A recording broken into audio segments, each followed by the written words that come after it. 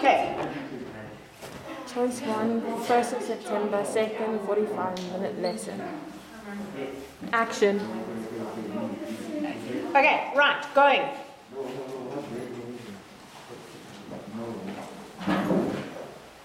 Chocolate or biltong?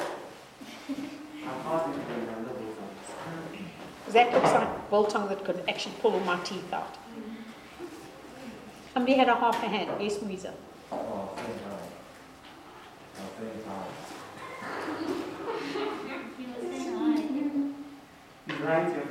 Okay, all right, listen carefully. Okay, so if you have to write a scientific name, remember that there are two, and you will get asked this. You will get asked this. So especially in a case study thing, they get blah, blah, blah, they'll give you a few scientific names, and then they say to you, what is the genus name? Okay, everybody stop fiddling. What you need to put in your mouth now. And that's it. Okay, now stop fiddling. Okay. All right. So remember that a scientific name, you learned in grade 8, is a two-word name. This is the genus name, and this is the species name. When it is typed, it is always in italics. When you write it or write any part of it, you are to underline it.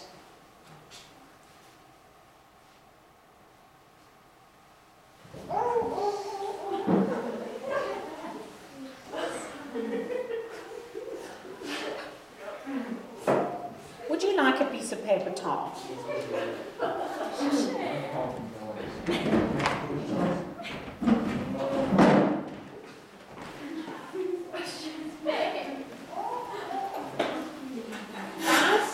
One day when you're thinking about reproducing, think back on this day and think, not a good reason.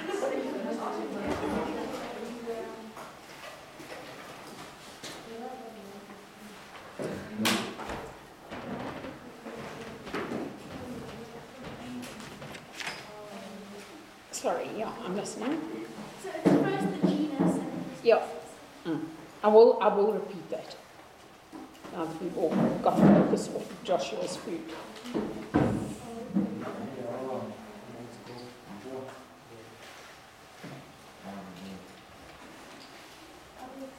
Okay, right, we're all sitting still, nobody's fiddling, we're all focused. And we're listening. Okay. So remember that the scientific name is 2 words. Occasionally, you will get a 3-word scientific name. Remind me to go back to that and I'll explain that to you. This is the genus name. This is the species name. The genus name is always written with a capital letter to start it, and the species name is all lowercase. Okay. If I say to you, give me the species name of the lesser bush baby, you give me this word only. And if you write the whole thing, you get 0. If you put the genus and the species name, you get 0. If you write it with a capital letter, you get 0. If you don't underline it, you get 0. So a scientific name, when it is typed, is always typed in italics. When it is written, it is always underlined. Now, life is too short to pick up a ruler.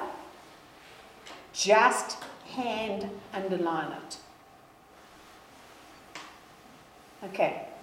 We will not ask you to learn scientific names, except in the section on evolution, where we do expect you to know about 6, more or less, scientific names.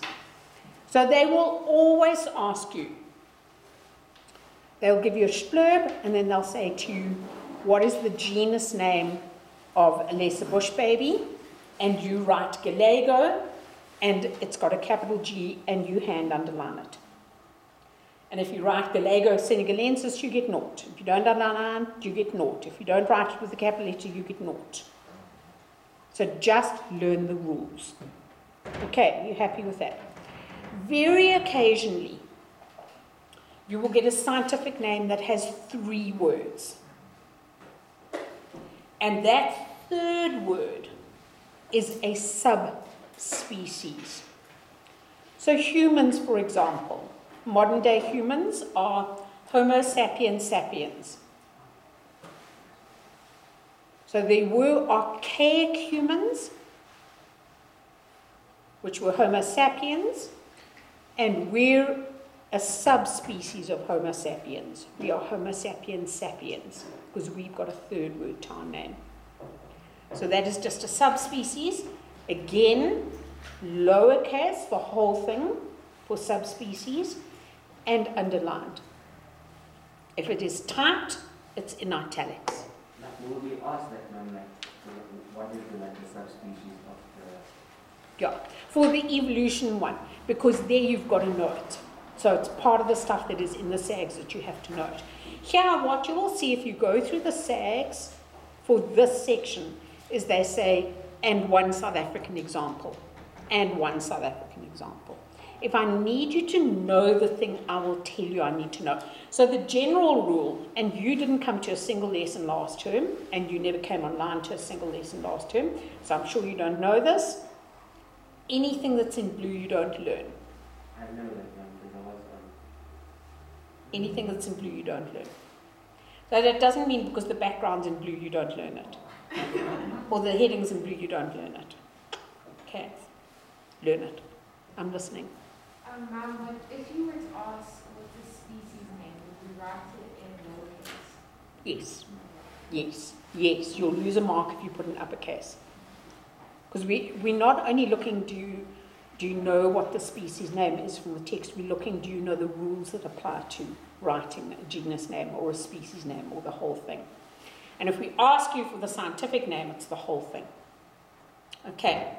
All right.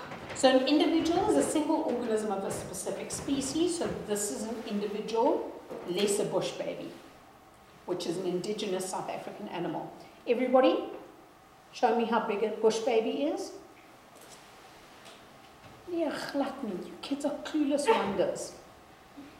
Okay, so it's about this big. That's what I said. Josh is going. Yeah. Okay, never mind. Okay. So remember, these definitions are critically important. You must learn them. So a population, and this is terribly important because the section is population ecology. So a population is a group of individuals of the same species living together in a defined area such that they can undergo random interbreeding and are reproductively isolated from other individuals of the same species in other habitats. So that's one hell of a long thing. Okay, so this picture shows a population of the national fish of South Africa, which is a gr11. Okay, I'm not even going to try and say that scientific name. Okay, all right, so what does this mean? It means if you go to, what kind of fish do they have in Dullstrom? Is it trout? Yeah. Okay. So you go to Dullstrom, and here's a dam, and there are trout in that dam. And also in Dullstrom, down the road, is another dam, also with trout. This is a trout population, and this is a different trout population, because you cannot get Alfie from this trout population and Angelina from this trout population doing the humpy pumpy because they're in dams and they can't walk across land. Okay, so humans. So here we've got Alfie in Joburg and Angelina Human in Cape Town. Same population or different populations? Same. Because Alfie can get on an aeroplane, albeit with difficulty at 8,000 Rand at the cost at the moment, and he can go down to Cape Town and he can do the humpy-pumpy with Angelina down there. Okay. So they're not reproductively isolated. You have to look at the particular example that they're given you and think about it carefully. So if you've got 2 game reserves up near Kruger Park, and they're both fenced with electric fences, and in this particular game reserve you've got impala, and in that game reserve you've got impala, and they can stand at the fence with their noses together, unless they can do the dirty, they're different populations. Do you understand that? If they're reproductively isolated from each other, for whatever reason, distance, offense, whatever, they are different populations. But within this game reserve, these impala can do the dirty, and in this game reserve, these impala can do the dirty, then, please don't say that in a test or exam, it's not a scientific term. Then this is one population of impala, and this is a different population of impala. Do you understand that? Birds, very difficult to define a population, because it's very easy for them to get from one place to another place and reproduce. Okay, so you would have to, if they say to you, blah, blah, blah, story, is this a population of elephant or not? Justify your answer. You need to say yes or no. You need to give the definition. And you need to say how the information that you've got there applies to that definition, or how that definition applies to that information. And that's why definitions are so important in this section. Okay, right, you happy? Yes, Josh. Nice, properly. Human, speak. You have to know like that whole definition, that whole thing. No. So you learn the first line, Moisa can learn the second line, and then you learn the third line, and then fortunately in the exam they let you work together. Yes, the whole definition. What wasn't clear about that? Surely that was clear. Sorry. I'm listening. Now, for random interbreeding, so is that just within the population? Yes. So that means that you've got an equal chance of George reproducing with Angelina as you have of Alfie reproducing with Angelina. There's nothing preventing Angelina doing it with George or with Alfie. Okay. However, if there's a river that goes down the center of that reserve and those two can't cross over, then that's one population and this is one population. Okay, so you have to look at the kind of organism they're talking about. Okay, right, okay. So Joshua, learn the whole thing. Okay, all right. You learned this in grade 8. Okay, do not obsessively learn this. So I'm going to tell you what I expect you to know. I expect you to know what a genus is, and I expect you to know what a species is. And then basically some idea of a kingdom and a phylum. Not obsess. Don't obsess. So a species, and how will you know what you have to learn? It's in the SAGs. It's in the SAGs. In which column, Joshua? In the middle column, AM1.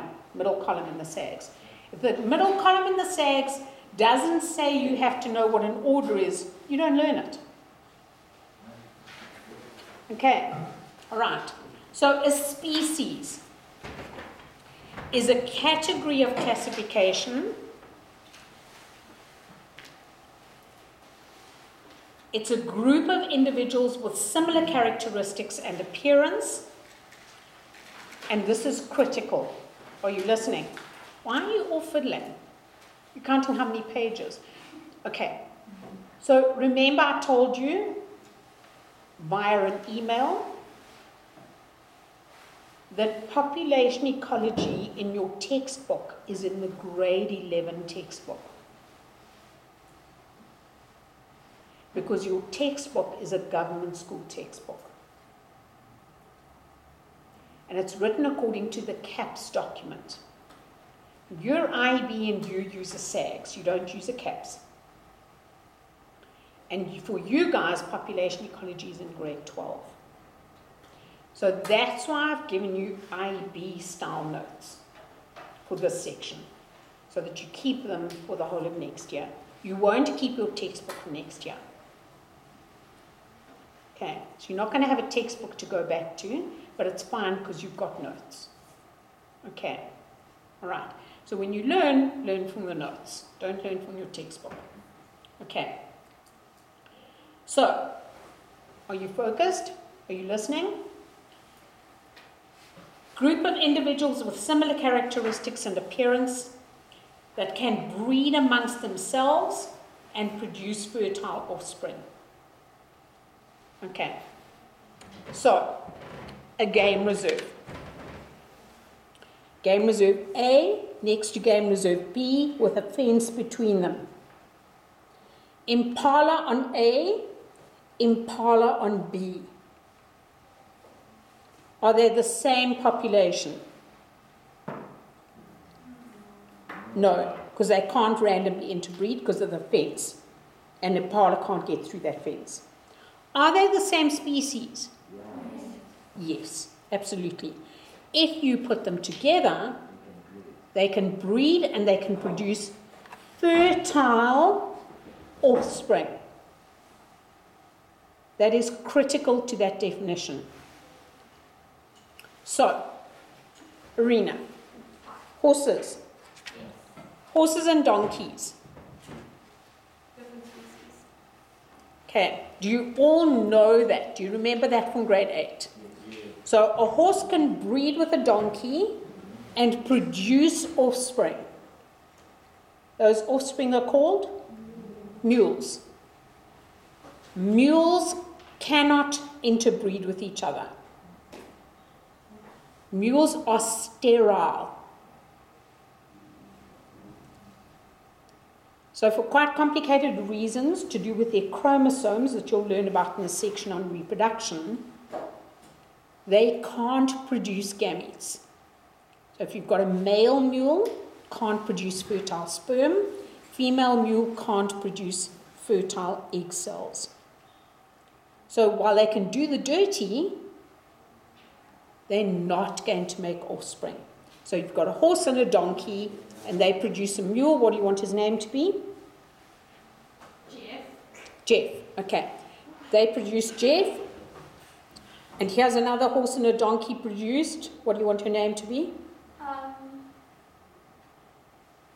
Susan. Susan. Okay.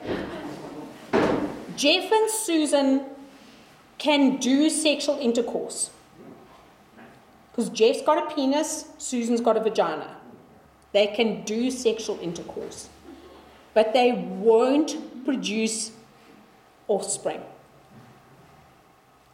Susan can't fall pregnant. Jeff can't produce fertile sperm. Susan can't produce fertile ova. They can't produce offspring. Yo! Okay. All right. Everybody happy with that? So that tells you that a horse and a donkey are different species. Because horses have got individuals with similar characteristics and appearance, and you're quite right, I think. If there's an animal walking up the path, you can look at it and go, oh yeah, that's a horse. Even though you might not have seen that particular horse before, you know what a horse looks like. Okay. Horses can breed with horses, and horses can produce fertile offspring.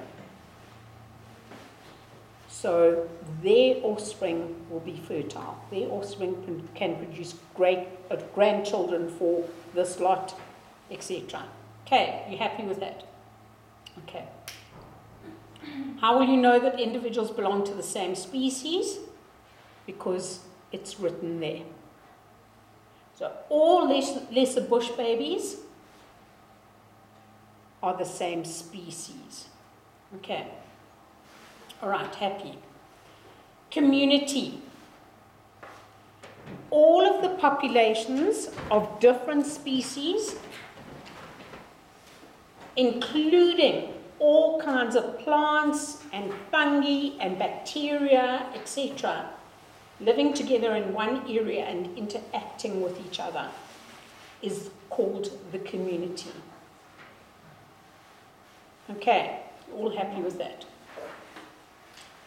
A habitat is the area in which an organism lives. So if I say to you, what is the habitat of Gr11 senegalensis, you will go,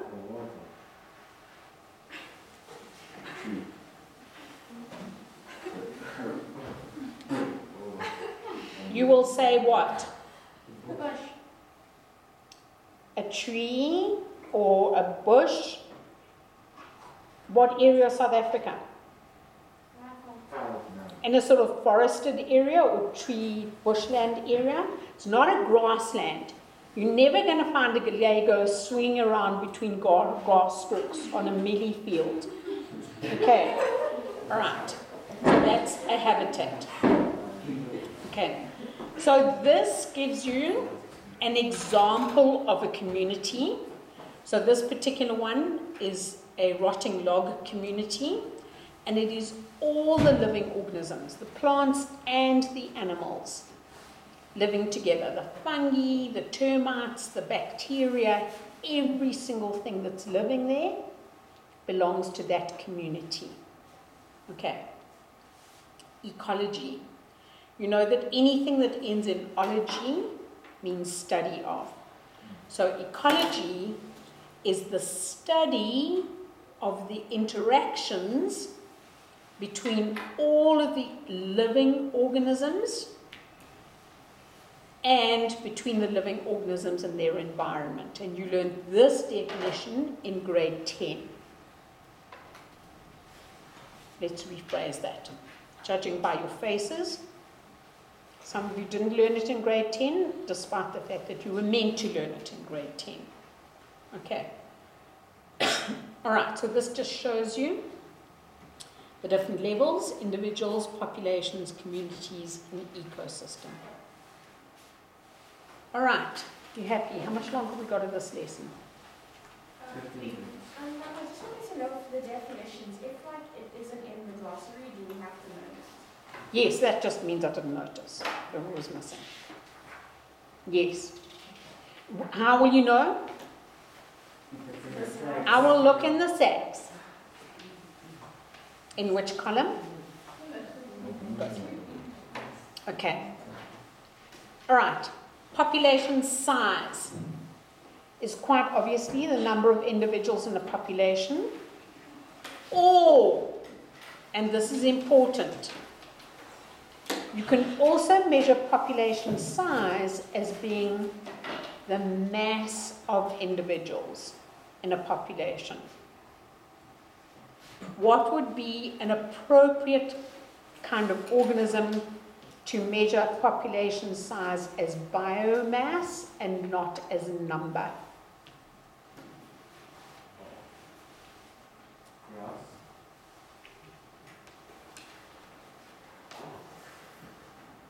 Grass of a particular species, or something like bacteria, or something like yeast. You're not going to sit and count all the yeast cells in a loaf of bread or in a container that is going to be used for a loaf of bread. Okay. As you know, population size fluctuates seasonally and annually, depending on resource availability. Okay, I believe you know this thing. Okay, scientific name.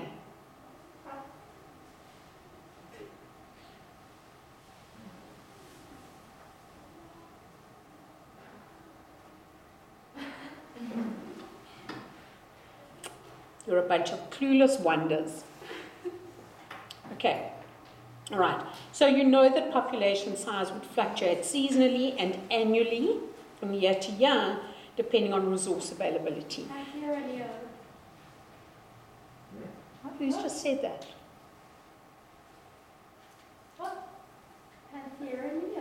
That's the scientific name. Stop.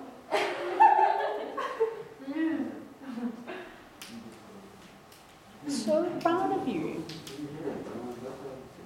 I don't see the bush a lot, so. Well, ma'am, it's not like you say there's a But you could be much more impressive and but go, no one will know. there's a panther in here. And then everyone's going to go, how do you even know that? You're so fun. You're going to go, I go to the bush a lot.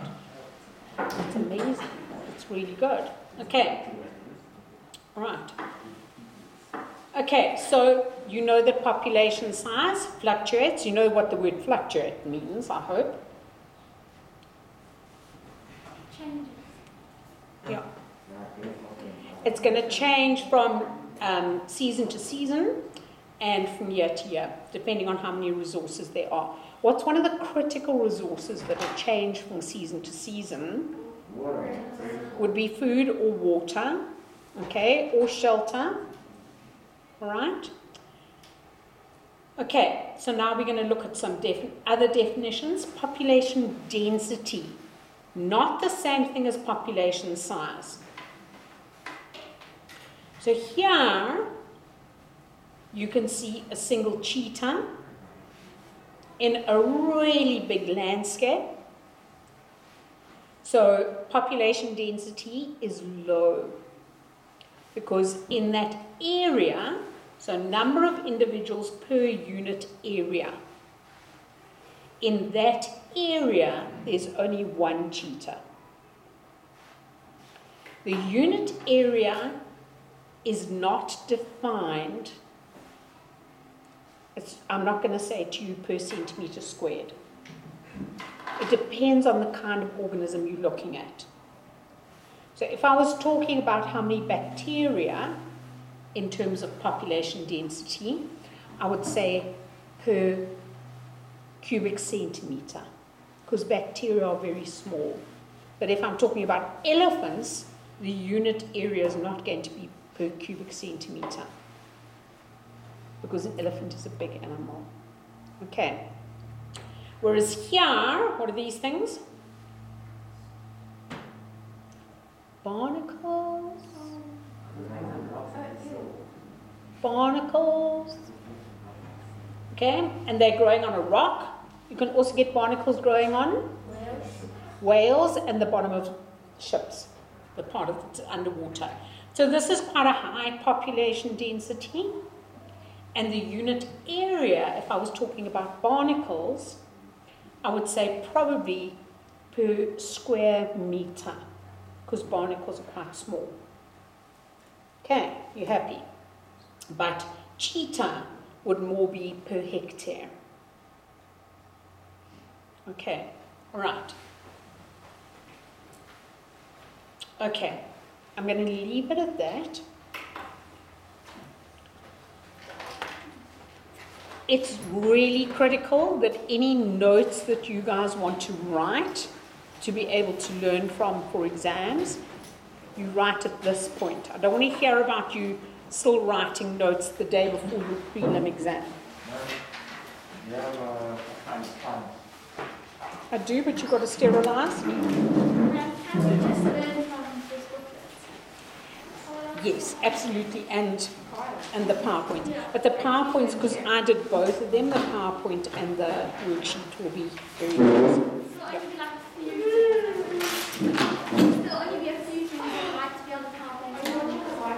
Yes, but mostly I use the same.